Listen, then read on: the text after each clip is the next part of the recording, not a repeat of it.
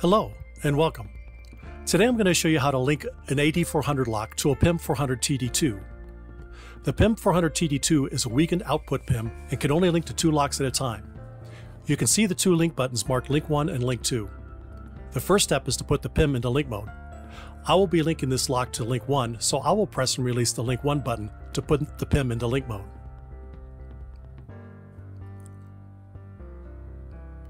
You can see the LED next to the link button start flashing red and green, indicating that the PIM is in link mode.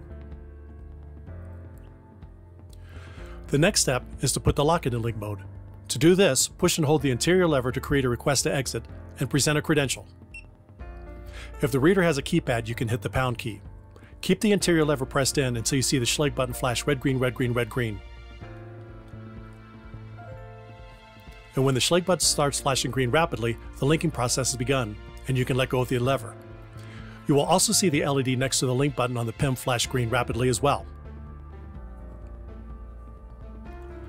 When the flashing stops, the lock will beep at you, confirming the RF channel the lock is linked to. In this case, it is linked to radio frequency channel 3. To confirm the link, you can perform a series of functions on the lock, like pressing and releasing the exterior lever.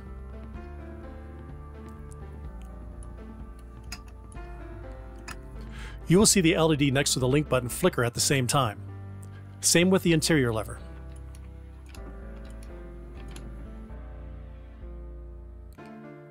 When you present a credential to the reader, you will also see the link LED flicker, indicating that the lock is communicating with the PIM.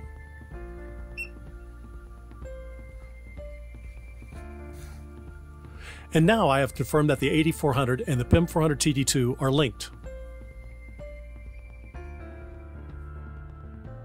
If you have any further questions, you can contact us at these contact points here. Thanks, and have a fantastic rest of your day.